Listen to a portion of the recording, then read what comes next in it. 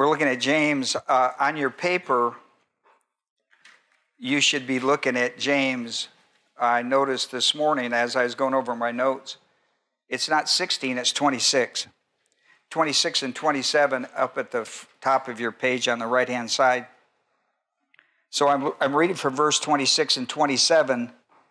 If anyone thinks himself to be religious, I want you to pay attention now, that word religious, it's used 3 times in these 2 verses. Used 3 times.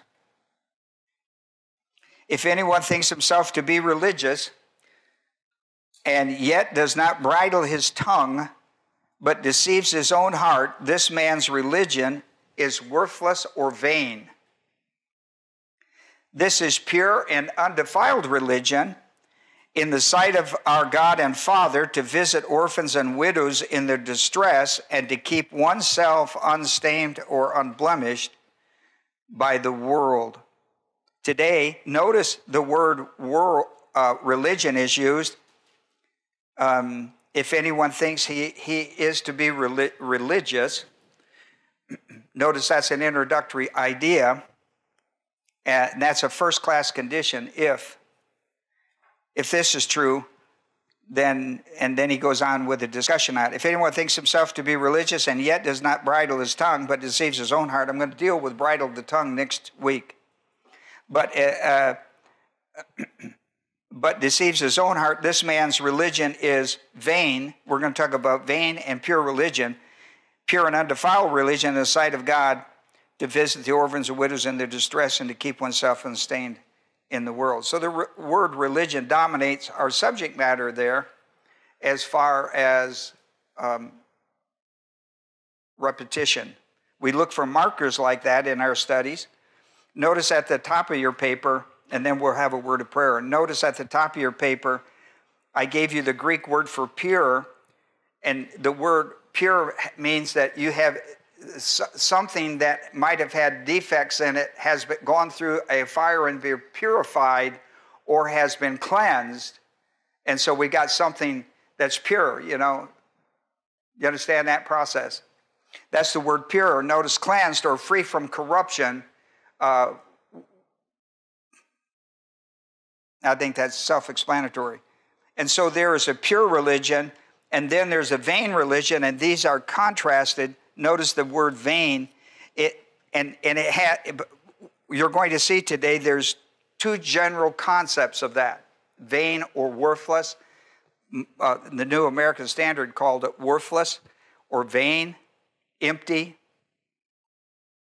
There are 2 concepts that we're going to study about in our introduction. We're going to study about vain religion that's covered in idolatry.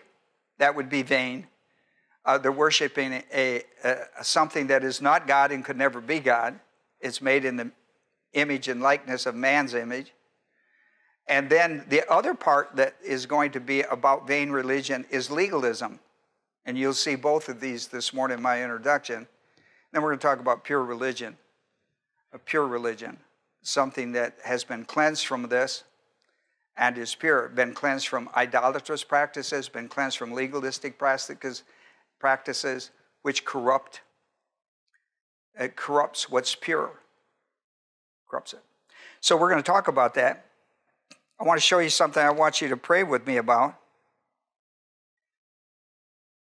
Planting the flag. Planting the flag. For us, the flag that we want to plant it in Moody, is categorical Bible doctrine. What's missing in much of the church today, it's not that there's not teaching going on, it's not that the Bible is not being taught and taught properly. What's the missing link in it is categorical teaching. Categorical teaching. That's the way the human mind thinks. And that's the way people approach problems. They have a problem in their life. They go to somebody and say, I've got a problem. They want to know what is the problem. That's a big menu, isn't it? I got a problem. So you have to say, what is the problem? And then he may tell you one thing, and then you got to narrow it down. He say, well, I'm having marital problems. You go like, Let's talk a little more and see if we can get it boiled down to something even more. They said, we have poor communications, or my husband thinks he's going to leave me and all that. So you keep narrowing. When somebody comes to you, and so what you're trying to do is narrow it down to something specifically that you can actually put your hands on and deal with it. We call that categorical. The idea is, what does the Bible say? I mean, once you got your issue, then what's the Bible say? How do you resolve it and know that you've got God's assistance? You know, a lot of ways to solve problems. What you want to do is have God solve them for you, and then you got something eternal. And so one of the things we're going to do is we're going to start a mission program in Moody. In fact, we've already started some, but we're going to start a mission program to plant the flag of categorical Bible doctrine in Moody.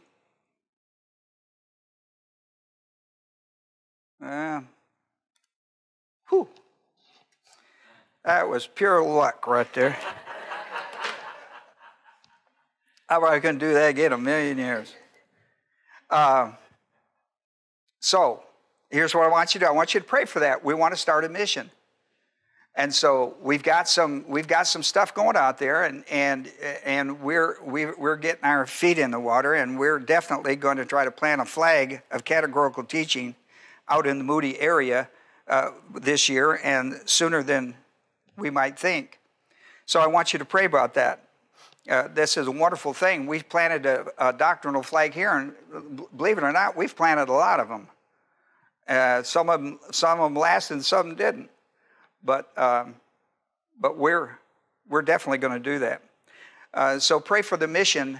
That we've got a mission team already out in that area, and we're going to develop more on it. And you know some about it. Now, whether or not anybody else wants to be involved in that mission, I don't know. But we are going full steam on this with the mission concept. Well, let's have a word of prayer, and we're going to get in our morning study on pure and vain religion.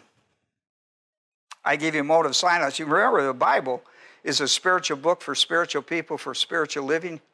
Can't study carnality. Evidence of carnality is personal sin. It could be mental attitude sins, sins of the tongue, overt sins. What do I do about it? Got to confess them. You got to do it silent to yourself. You're a priest. 1 Peter 2 says you're a priest. You confess your sins to the Lord. 1 John 1:9 says if we confess our sins, He's faithful and just to forgive us. Mental attitude sins, sins of the tongue, overt sins. You know the procedure, but it needs to be done. Why? Holy Spirit who dwells in you is the great teacher of the Word of God. They drove into our assembly time, and others who have dropped in through the internet from all over the world, and we're thankful for them as well today. And we pray, Father, the Holy Spirit would minister the truth of God. There are many out there that are in vain religion and others in pure religion. They need to know the difference and how to get out of one and into the other. For we've made our prayer in Jesus' name. Amen. Well, notice at the top of your paper, we introduced it. We showed you the Greek words. There are two different Greek words. You can see that they're very obviously two different Greek words. And the word vain, Matthias, the Matthias is the word that deals with idolatrous practices that came out of the Gentiles. When you're reading the New Testament, Paul goes to the Gentiles. The Gentiles were under paganism. They were under idolatrous religion. Paul went to most religious people. Some of them were out of the Greek and Roman culture that comes all the way back to the Tower of Babel business in Old Testament. All they do is just keep changing culturally what people believe and still run the same idolatry. And so by the time we get to the Greeks and the Romans, when Paul says, I'm going to the Gentiles, he was going to the Greek-Roman Empire, right? Well, yeah. And it was idolatrous. And so he battles that on the one hand, and on the other hand, he's battling Jewish legalism, people who want to stay with the law and don't want to give it up for grace. And so he has almost everywhere Paul went in the Gentile world, he had to fight two battlefields at the same time. He had to fight the battlefield of pagan, idolatrous religion. At the same time, he had to fight Jewish legalism. I'll show it to you today. But that was Paul's warfare.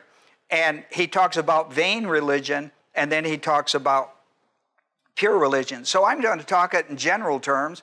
Now, he's going to talk about vain religion. We'll talk about it next Sunday when he says vain religion can creep into pure religion. And I'll talk about that next week. But I'm talking it in general terms today. Notice at the very top, probably the second paragraph on your paper, vain idolatrous religion is mentioned on Paul's first missionary trip. When you study Acts 13, 14, you're on Paul's first missionary trip. He takes 3 in the book of Acts. Actually, he takes 4, but he takes 3 in the book of Acts. And this is the first. In fact, the bulk of half the book of Acts is about his 3 missionary trips. From 13 on, we're into Gentile ministry. The first 12 chapters is Jewish ministry, and the second half of the book is about Gentile ministry. So we're in Paul. When we're in chapter 13, 14, we're in Paul's first missionary trip. Okay? Paul's first missionary trip. Now, I want you to pay attention. We're in Acts 14, 8 through 18. Now, Paul goes into Lystra.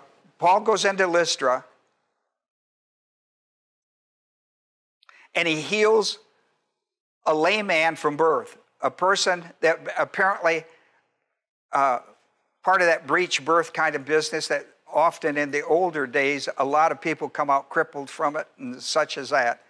This is a person that was lame from birth, and Paul healed him. It's interesting when now I want you to later read that whole experience, 8 through 18. I'm just going to give you the synoptics of it. Okay? But it's really interesting why Paul healed him.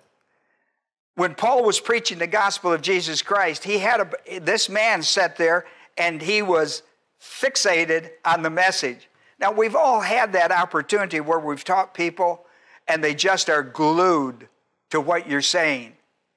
And as a speaker, you go like, ooh, I got one that's interesting, and that really fires you up, doesn't it? When you find somebody's really interested in things you have to say. Well, he watched him, and the guy was, so when Paul got at some place to stop and give some type of invitation, this person responds to the gospel, and Paul heals him.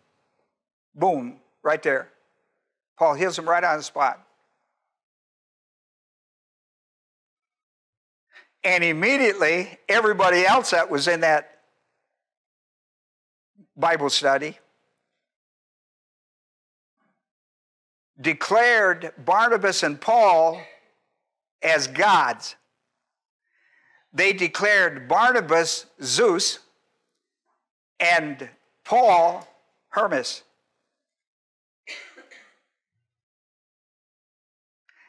And Paul and Barnabas went nuts. Do not do that. And so they tore their clothes and went crazy about do not do that. You're going to get us in trouble. All right? It is out of that whole deal that's going on, they start offering sacrifices to them. And they shut them down. They shut all that down. And then you get in to Paul comes back to them. Paul comes back. He says, apparently you missed the gospel I preached. So Paul comes back again to this group of people. And he said, listen, I came to deliver you from this dead, idolatrous religion to serve a living God through his son, Jesus Christ. And he goes back and preaches the gospel again. And the people have ears to hear and people get saved. Now, watch them. In the second evangelistic meeting that came out as a result of them trying to offer sacrifices to Paul and Barnabas as gods, and him going into another service for now that people have an ear to hear the gospel, the Jews get wind that's what's going on, and they come down and disrupt the meeting, and stoned Barnabas and Paul. In that stoning, it is believed by Paul that he died and went to heaven. And if you want to read more about that, you can read 2 Corinthians 12 where Paul talks about it. 2 Corinthians 12, where he actually believed he died and went to heaven. And as a result, that's where he got his thorn in the flesh. Came from that whole experience of being stoned, going to heaven and being sent back with a thorn in the flesh. Part of the healing of coming back was to keep a thorn. And he tells you why in 2 Corinthians 12, why God didn't remove the beating that he had, the physical beating that he got from being stoned to death. Paul explains to us why he still had disability from that stoning. Are you with me? Oh, you need to read that. That's wonderful reading. That all occurred on this first trip, and it all occurred right here. And what you have is a conflict with the gospel with two groups of vain religion. On the one hand, you've got Greek, Roman, idolatrous, pagan religion. On the other hand, you got Jewish religion that's rejected Jesus as the Christ and the Messiah, the Savior of the world. And when you look at two religions that were both classified vain religions, there was one that stood out as really bad. Would you agree with that? The Jewish one. Because they took the messengers of the Word of God, which they embraced the Word of God. They took those men out, two Jewish men out, and stoned them to death. The others didn't do that. In fact, they were glad to hear something positive. You have two vain religions. One is legalistic, and the other is idolatrous, and they're both opposed to the gospel. One is open to it because they've never heard it before. The other is opposed to it. They were opposed to it when they killed the founder of it. Hey, everybody talks about Christianity, right? As a world religion, Christianity. Do you know where Christianity begins? It could be a gate question. Do you know where Christianity begins? Do you know where it begins in your life? Do you know you're not born into it? You got to be born again into it. See, almost all religions, you can grow into it. Listen, you don't just because you got people in your family go to church, just because your family have a Bible and may have devotions and believe in it, doesn't mean you're okay. Every person that comes into Christianity has to go through the cross, has to go through the fact that Jesus died for your sins, was buried, and 3 days later raised from the dead. It's called the gospel. Every person that believes it becomes a Christian. Christianity begins with the gospel of Jesus Christ. Christianity begins with Jesus died on a cross, being buried on the third day, raised from the dead. That's the birth of Christianity, people. That is the birth of Christianity. And that's the message you and I carry. That's the message Paul carried. He carried it to both two great religions of his day, Greek, Roman idolatry, and the Jewish. He carried it to whoever would listen, and that was who was listening. And listen, times haven't changed, baby. The times haven't changed. We still need to carry that message out there. Both groups still need to hear it. The unsaved and the legalistic still need to hear the message of grace. We're saved by grace through faith and not of ourselves. It is a gift of God, not of works, lest any man boast. That's the message. When he preached it to the idolatrous people of the Greek-Roman Empire, they responded enormously. When he preached it to the Jews, they picked up stones to stone him.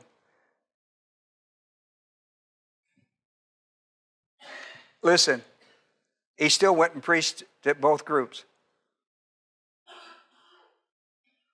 Now, most of us would have said, well, I'm done with that group. Stone me once, don't stone me twice, right? Most of us would have went, well, I got your message loud and clear. I'm going over here. But, Paul never did that.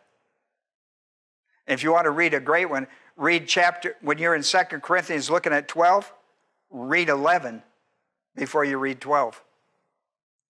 So, vain religion, he says to the idolatrous group, men, why are you doing these things? We are men of the same nature as you and preach the gospel. You see, that's the only answer to both, whether it's vain religion or pure religion. The answer is the gospel of Jesus Christ. The gospel of Jesus Christ. We preach the gospel, and you should turn from these things to a living God who made the heaven and earth and the sea and all that's in it. Vain religion, you can see it working in Acts 25. On your own now, not now, but on your own, you're going to see it. Here's Paul again. Now we're in Acts 25. He's gone through two missionary trips. And here we are in a third. And once again, for preaching the gospel of Jesus Christ, he's in trouble with the Jews. They've put him in prison, and they've put under a death penalty.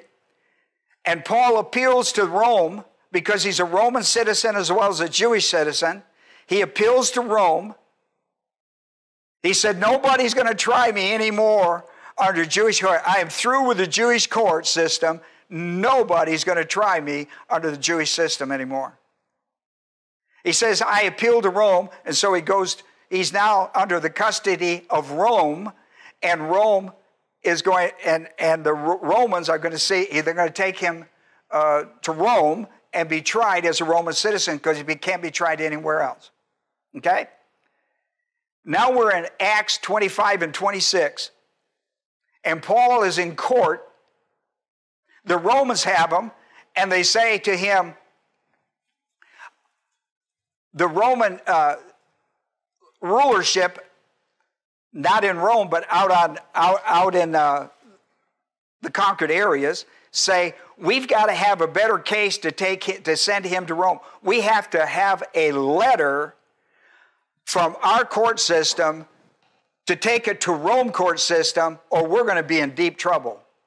We can't send Paul because Paul has made because there's a dispute in the Jewish religion. This Jew, they don't like what he's preaching. We don't care. This is a Jewish dispute over some kind of religious gobbledygook we don't care about. If we send him to Rome, we better have a good reason to take him out of our court system and send him to Rome. So they put him in two courts. They send him through two court systems, one under Festus and one under Agrippa. They put him through a court system. They're trying to figure out, this is Acts 25, 26, trying to figure out, we got to have, because if not, I'll tell you who head's going to roll when we send him to Rome and we have no reason to do that. Our heads are going to roll. The Caesar will reach out and chop our head off. Okay? So this is pretty serious business. So they put him through. And when you read this, Acts 25, verse 19, they're discussing this dispute of some kind of religious gobbledygook in the Jews. Then it goes on in verses 25, 26. I talk some more about that, about why did they want to put this man to death? We would never put this man to death other than Roman law. We've got to find a good reason to put him. They want to put him to death because he disputes them with some kind of theological gobbledygook. We can't do that. Then we get into chapter 26. Now, in chapter 26, I want to show you something. I'm just showing you the conflict between vain and pure religion. In chapter 26, he goes through a different court. He's now in a different court setting. I want you to look at now he was first before Festus, and now Festus reminds me of Gunsmoke. Festus, well, anyhow. And now he's with Agrippa. And so he goes through this whole thing. Agrippa goes like, because Agrippa is very knowledgeable of Jewish stuff. So he says to him, Agrippa, you know Jewish doctrines. They want to listen, this whole thing is over the dead being raised. It's over the resurrection. And you know what it's about. Well, Agrippa listens to all of it, and Paul gives his argument of why this should not be disputed among the Jews at all. Because the Jews of all religion believed in the same resurrection that he was preaching. Okay? Watch this. Here's what King Agrippa, this is a great line. He says in verse 27, King Agrippa, do you believe the prophets? I know you do. He's gone back to the prophets to make his case before King Agrippa. And it's about the Messiah coming and dying on a cross, being raised from the dead. He's preaching to him Isaiah 52 and 53. Well, he gets down to verse 28, 29. Now listen, this is a famous line. King Agrippa replied to Paul, in a short time you will persuade me to become a Christian. You remember that? And Paul said, I would to God that whether in a short time or a long time, not only you, but also all who hear me this day might become such as I am, except for these chains. In other words, he gives him the gospel. He says, listen, anybody can become a Christian. You got to believe the gospel.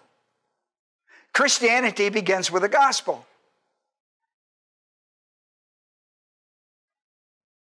That's my point. Now, you want some good reading, you should read this. I just gave you the synoptic view of it. You really should read that. Let me give you 4 ideas this morning before I close out this session. In one of my courses in theology school, we studied the 11 world religions. The 11 world religions of the world. So when I began this study and wanted to deal with religion and pure and vain, I went back to old books on my shelf, and believe it or not, I still had my old book on this. Dr. Hume had written a book that we studied called World Living Religions. According to whom, and I remembered this, in fact, I bold printed it in my book that I had, my textbook, that Asia, the common denominator of all 11 world religions, Asia was the birthplace of every one of them. Isn't that interesting? You know why? Because the devil is that tricky. He's tricky. He's not going to, I mean, he's going to, well, my religion was in Asia. Where was your Asia? Mine too. What gives you any privilege over me? He is slick. All religions, with his part from Christianity, are pagan.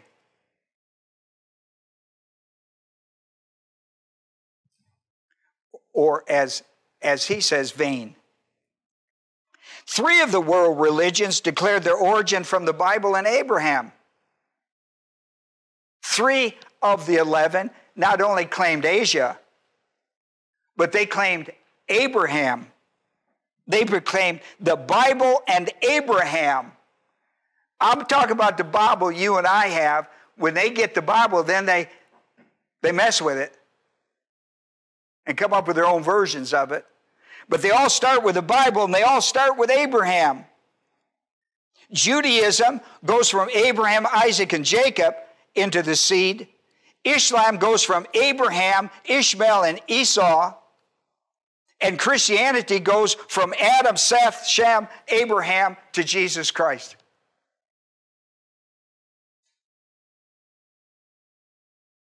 Now, we got the right deal. But I'm showing you how the devil, how tricky he is to take stuff and distort it. You always need to remember that. And so that's the background of the 3 major religions. And the three major religions have something in common. They're all missionary, except for Judaism. Judaism, out of these three religions, is listen. Muslims are very missionary minded. It's one of the fastest growing religions in the world, next to Christianity. Judaism isn't. They don't do missionary work. They were called to be missionaries, and they never did it. Never did it. Never did it. Here's the second thing. The Greek word for religion, which I wrote on your paper, triskigia, is used in our lesson text 3 times to distinguish between vain and pure Christian religion. Listen, he's going to come back and he's going to talk about next week, he's going to talk about how vain religion can get in Christianity. He did it in our text. That wasn't where I was pushing you today to look. This word for religion in the Greek language is interesting because it has 2 reference points. One reference point is external ceremonial ritual. That's vain religion. It's shadow without substance. In Judaism, they have ritual or shadow without substance. That makes legalism vain. The substance must always be Jesus Christ. If you're looking at the Bible reference, like Hebrews 10:1, if you have a shadow, something's got to be behind the shadow, right? And whatever the shadow is, the substance will tell you what it is. The shadow may not tell you what it is, right? Have you not seen a shadow? You walk around the corner and go like, oh, it's a tree. No, it's a man. No, it's a bird. It's a plane. It's Superman. I don't know. When you read Hebrews 10th chapter verse 1, it tells you that the law was a shadow pointing us to Christ. That's important that you know that. That's one part of it. The other part of religion is that it works off from a solid base of theology thinking or of doctrinal ideas, beliefs. They may be right, they may be wrong. They may be right and applied wrong. Okay? So when you have the word religion in the Greek text, when you have it, you have one idea. You have religion, you have it ceremonial, ritual without reality. It's a shadow of something. On the other hand, and it could be behind the scene as well, you have a body of beliefs. If you ever studied the Roman and Greek culture, religious culture, you would see that. They had all these gods, they had all this ceremonial stuff, and behind it was a whole system of what the gods could do, right? You studied Greek mythology in school, didn't you? Well, probably not. I don't know. It was mandatory when I went to school. It wasn't optional. War and Peace, you remember that? About that thick. War and Peace. That wasn't optional. It wasn't optional. And they didn't have they didn't have, when I went through school, they didn't have those what do you call those cliff notes. Boy, thank God I was in college when they came out with them, and I went, wish you'd had this when I was in high school. I'd have probably never graduated. Point number 3. Oh, wait, I've got one more thing. This word was used by Paul for Judaism, legalistic ritual theology beliefs. In Colossians, the 2nd chapter, you need to read that. Not now, but in Colossians 2:8, 16 through 19, and verse 23. Paul does a wonderful thing out there, and he talks about these rituals without reality, these shadows without substance. And Judaism, they made the law was a shadow, and they never pointed it to anything. They believed in a shadow without ever identifying what the shadow was, what it was. So in Galatians 3rd chapter, verse 24, Paul says the law was always to point you to the substance. The law was always to point you as a shadow of the substance of Christ. Always pointed you to Jesus Christ. So, you can always check people's teaching out to see where their substance leads them. If it's the law, where's the law take you? If it don't take you to Christ, forget it. Forget it. It's shadow without substance. It's ritual without reality. Now here's the third point. Christianity begins with the gospel of Jesus Christ in the life of each person who believes it for grace salvation. Now, you're not going to go to heaven because you go to church. You're not going to go to heaven because you do good things.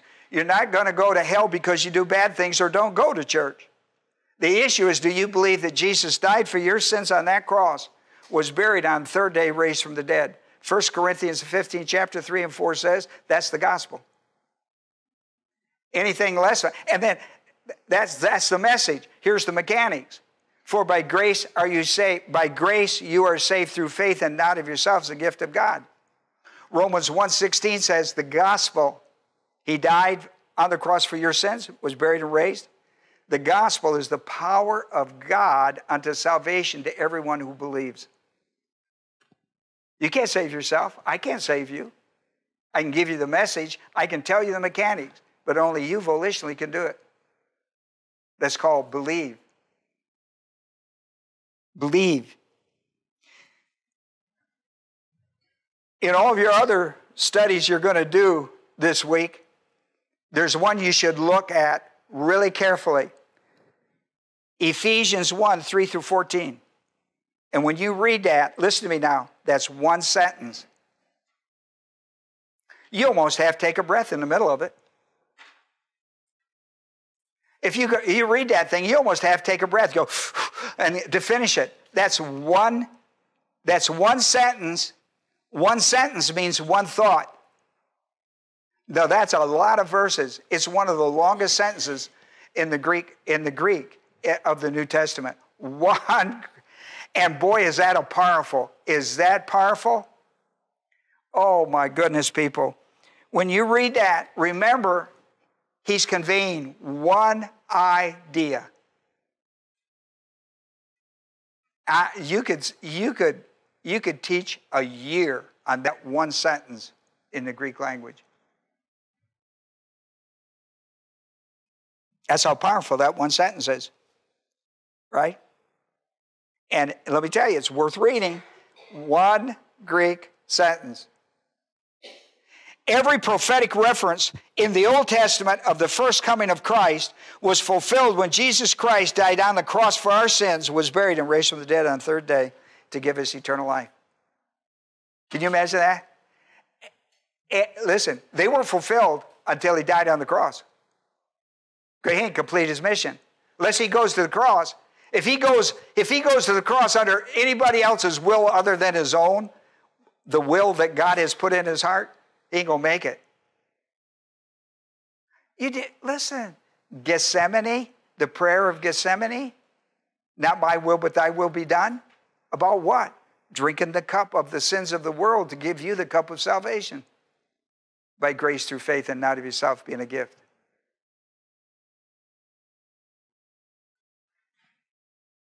Wow. John, the 5th chapter, verse 24 on your paper. I tell you the truth. I tell you the truth. Remember, that's a great line that Jesus always gave. When he did, you ought to write it down. Every time when Jesus says, verily, verily, I say unto you, or he says, I tell you the truth, boy, you better write that down. You better write that down. And here's one, I tell you the truth. Whoever hears my word and believes him who sent me has eternal life and will not be condemned, but has been passed out of spiritual death into spiritual life. When did that happen? The moment you believe the gospel of Jesus Christ. You pass from spiritual death into spiritual life. You know how long that life is? You know what that life is called? It's called eternal life. How long's eternal? You should say forever. How long's forever?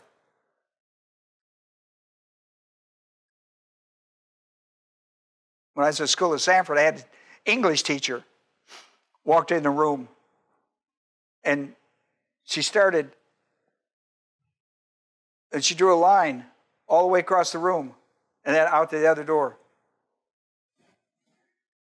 You put a dot in the middle of it. She said, that line is eternity. That dot's the most important period in your life. That dot is you. And that dot is the gospel of Jesus Christ. She explained the dot, and she said, when you believe, you get to go on in that eternal line.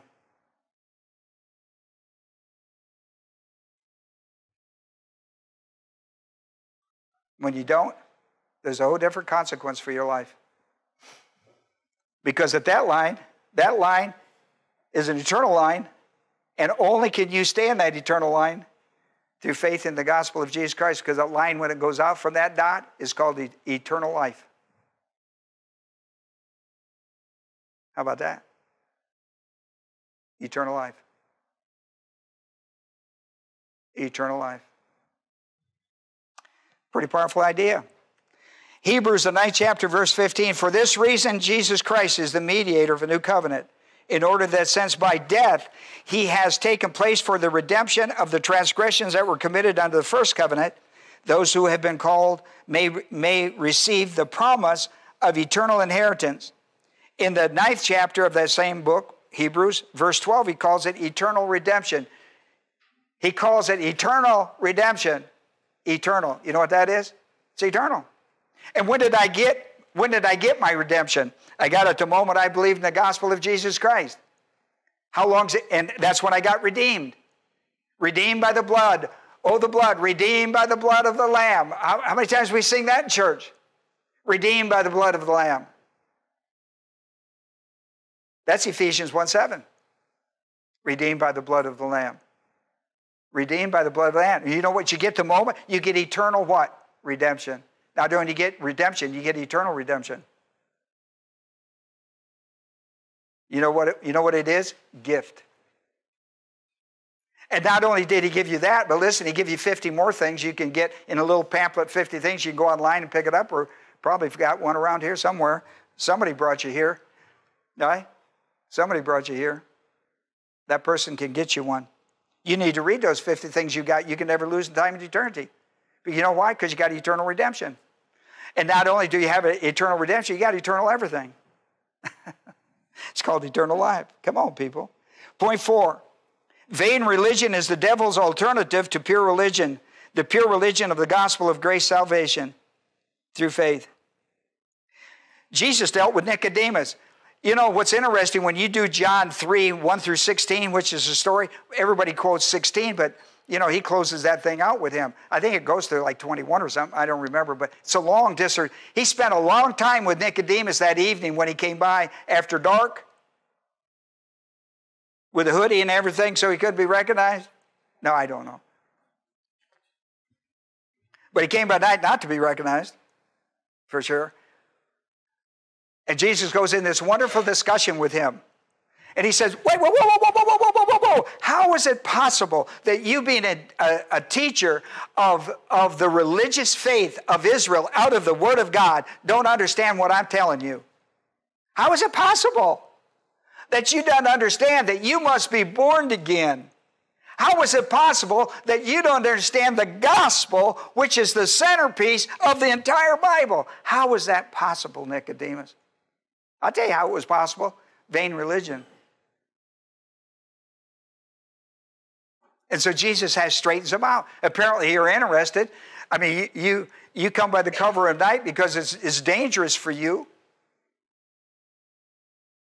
And I can clear this up. But it'll be more dangerous for you when you leave than when you came. Think about that. Because you don't like anybody to rock your world. You don't like anybody to move you out of your comfort zone. Think about that. There is no such thing anymore as a comfort zone. Your world should be rocked all the time, and you should be thankful for it because you have the truth and people need it. And sometimes we need it ourselves in some of those moments in our life where God puts something on our life and it takes our breath away. And we think for sure He'll take it away in a week. For sure He'll take it away in a month. For sure, he'll take it away in a few years. For sure, he'll do this. And he left it. You still have it. And it can either be a blessing or a curse. It'll either be a blessing or a curse. And sometimes it's both. And sometimes it leaves you with great guilt. And God knows your heart. You keep your heart pure with him. He don't care the stuff you wrestle with. He cares how the match ends. Jacob wrestled with him all night. And it was all about how you wrestle with God. It's how you wrestle. In the end, he's the victor. And at some point, you just give it to him. Come on now, people. Now you know why God brought you here today. Listen, you're not going to go through this life without this. Paul didn't. When Paul thought things couldn't get tougher, out of 2 Corinthians 11 chapter, when Paul thought things could not get tougher in his life than they got, he got chapter 12 and they stoned him to death. He died and went to heaven. Well, thank you, Lord. And then he sent him back. Now you talk a bad day. That's a bad day. There can never be a worse day in your life than that.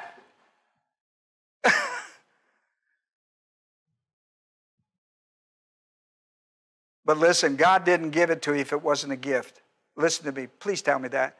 Everything God puts on your plate's a gift. You know how I know it? Because it starts with the gospel of Jesus. Is that a gift? Is eternal salvation a gift? And everything else that he puts on your plate is a gift. Accept it as a gift. Embrace it. And I'll tell you what you got to, don't miss. When he puts that on you, it's not in you, but on you. You know, I think sometimes it's easier to handle stuff he puts in you, the burden you have to bear, than on you. He puts it in you. Now, for me, it's easier to do it than the ones he put on you. Because you have to deal with other people's volition. You have to deal with other people's stuff. And how many times have we thought to myself, God, if you just put that on me and take it off from them? Right? Have you been a parent? Oh, you know what I'm saying. You know what I'm saying. You know what I'm saying. When he doesn't, and listen, when he doesn't, not only are you the one that he's chosen to bear it, but it's to develop relationships between you and God that could be developed no other way. And for you to be the lighthouse of everybody that comes and goes, so that they have a piece of Jesus when they come and when they go. Because maybe the person that it is on, that you're attached in ministry to as the caregiver, is not capable of having that extended ministry just because of the level they're in, the level of pain, the level of whatever they're in. And so God has answered your prayer. God has answered, Father, put it in me rather than on me. Put it in me rather than in them. Honestly, he's done that. Because you've become the lighthouse for ministry over that person's difficulty. Their undeserved suffering. And not only you to coach them, but God is going to give you a ministry. You think, well, my life is restrained. My life is, I don't have the freedom I once had. Listen, you've got more than you ever realized. It's just different.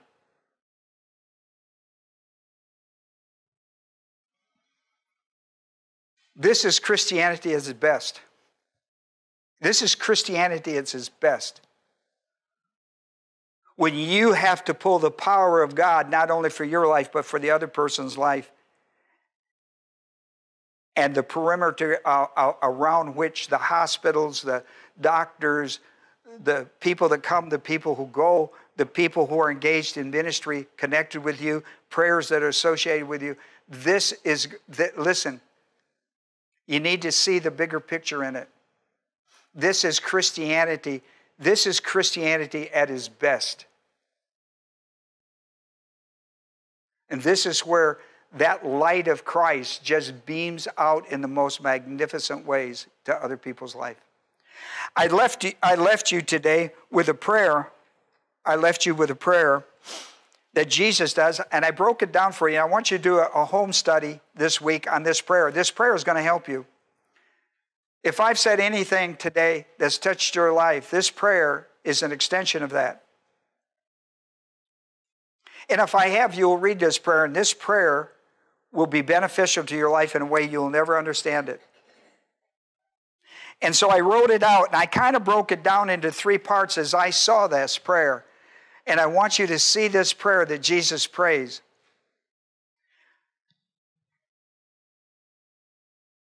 Not only for himself, who's got to be this bearer, who's got to carry the burdens of everybody.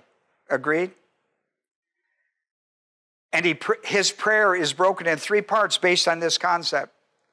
And you need to read it in that 3 parts and find your role in it.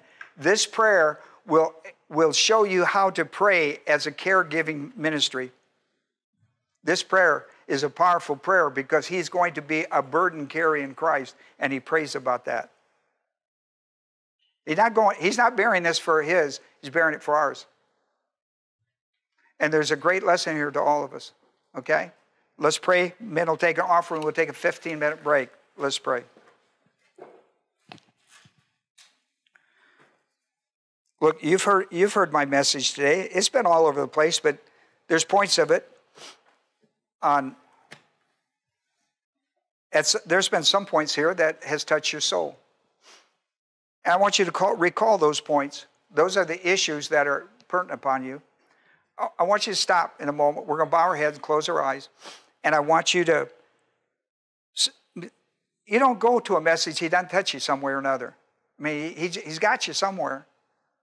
Focus on that. Don't focus on the whole message right now. Focus on what he's talked to you about today. Focus right there.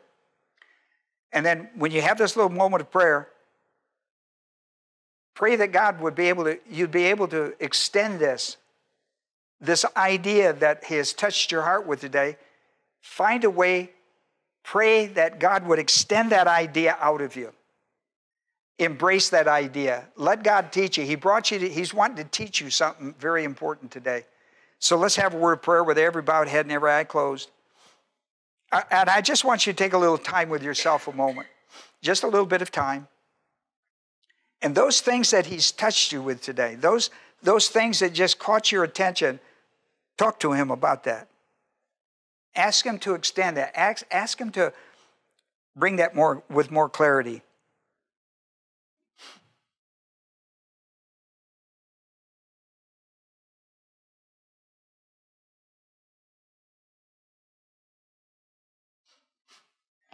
Well, Father, here we are. We're right there where Jesus was in John 17 when he made his prayer. We are those people in John 17 right now. We are those people in that prayer. Those who have actually prayed. Who have looked at some identity of something that's touched their heart today in this message. And are looking within on that. For more clarity. For more boldness. For whatever. They now are part of that John 17 prayer themselves. When they go home this week, may the Holy Spirit touch their life, because the answer that they're seeking is found in John 17 in one of the 3 sections of Jesus' prayer. I know that, Father. It's the reason it's there. And I pray we'd all do it. Stir them and don't let them off from it. Stir them, Father. Make them do this. Stir them. It is important to their life they get identity.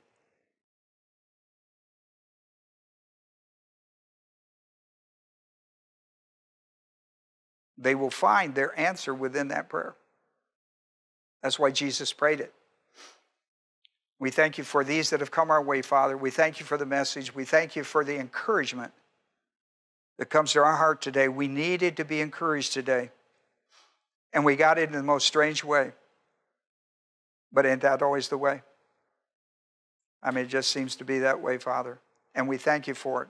In Jesus' name, amen.